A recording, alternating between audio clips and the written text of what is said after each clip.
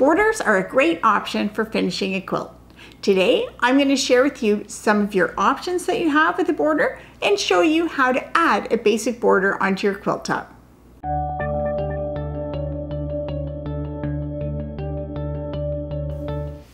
Welcome to Epida Studio. My name is Elizabeth and I help you make beautiful things with quilting, pojagi, and embroidery. Now when I make quilts, I make a lot of quilts that don't have any borders on them at all.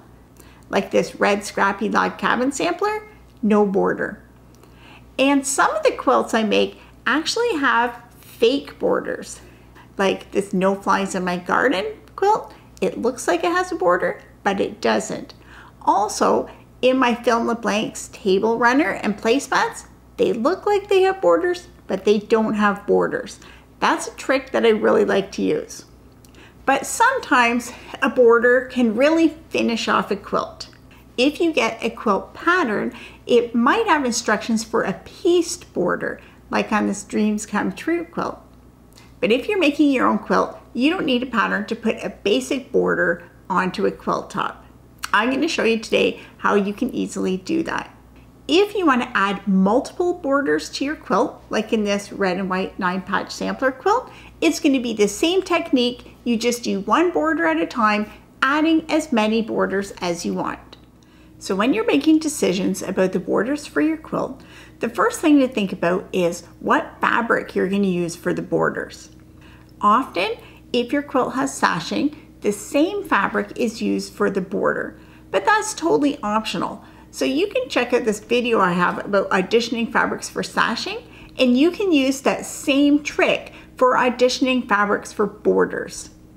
Another nice thing is to have a narrow border that matches the sashing and then a wider border in a different contrasting fabric. So take a look at quilts that you see online or at your guild or at a quilt show, and then get ideas for what you like, and then you can duplicate that in your quilt project. Once you've chosen your fabric, then the other thing you need to consider is how wide you want your borders. And there's no exact rule for this. A general guide, if you have a basic traditional quilt with blocks and sashing, is that your border would be larger than your sashing and smaller than your blocks, but that is not a rule that you need to feel to follow if you're looking for something different. Also, your borders don't have to be the same size at the top and bottom and at the sides of your quilt. So if you want to make your quilt to fit something specifically, like a specific bed size, then you can feel free to make it wider or longer. Sometimes if you want to quilt on a bed and you want it to hang down the sides, you can just make the borders on the sides of the quilt wider. So once you've determined that, then we're going to cut the fabric. So we're going to do the border on the sides of the quilt first. This is a traditional way. It's not a law set in stone that you must follow, but this is what's commonly done. And so on this sample, I'm going to put a 4-inch border all the way around the quilt. So I'm going to have 4-inch pieces. And to figure out how long my pieces are going to be, I'm going to lay out my quilt top somewhere flat.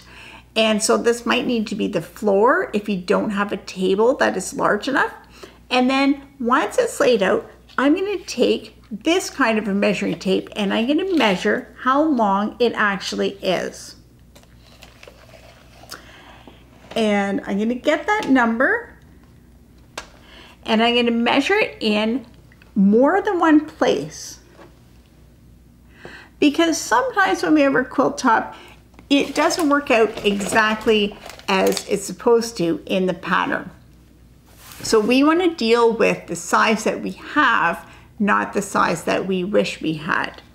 And once we've measured in 3 places, if it's a very large quilt, you might want to do 4 or 5. I'm going to take those numbers and then take the average of those numbers. So add them together and then divide by the number of numbers that you added. And then that is going to be how long we want our border pieces to be. So what we don't want to do is just take a long piece, sew it onto the side and then trim it off. That will look okay when we're doing it, but sometimes that can lead to stretching and buckling in our quilt top, and we'll end up with a top that's not as square as it can be, and that will make difficulties in the quilting. So if we're going to try and keep it as square and aligned as possible, this is how we do that. We're going to take our strip of border fabric that we've cut, and we're going to cut that exactly to the size that we've measured that we're going to need.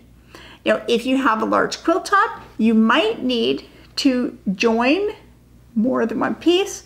So in this case, you would just join 2 strips with a straight seam and then cut your piece.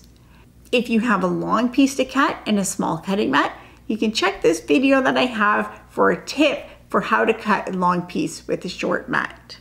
So when we get our 2 side pieces cut to size, then we're going to be ready to join them. Now I have my side border pieces cut. We're going to pin these in a couple of reference points just to keep them all aligned. So to find these points, I'm going to take my border piece, fold it in half, and then finger press right on the crease, and then fold that in half again, and finger press. So now I have the quarters marked on this piece, and then I'm going to do the same thing with the quilt top.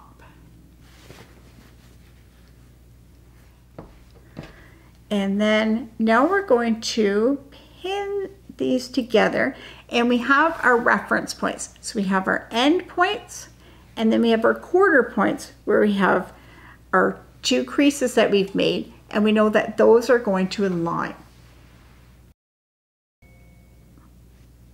So we're going to put pins in these spots. Once it's pinned, then we'll take it to the sewing machine and stitch this with a 1/4 inch seam. Now the side borders have been added onto the quilt top, so we're going to do the same process for adding on the top and bottom borders. So we'll begin by measuring in a few different places and then averaging those numbers so that we know how long to cut our pieces. Then we're going to mark reference points, pin them on, and then stitch with the 1/4 inch seam allowance. So that's all there is for adding a border. If you want to add multiple borders, you can just repeat those steps over again. Measure, cut, pin, stitch, and press. For more quilting tips, tricks, and tutorials, be sure to check out Epida Studio.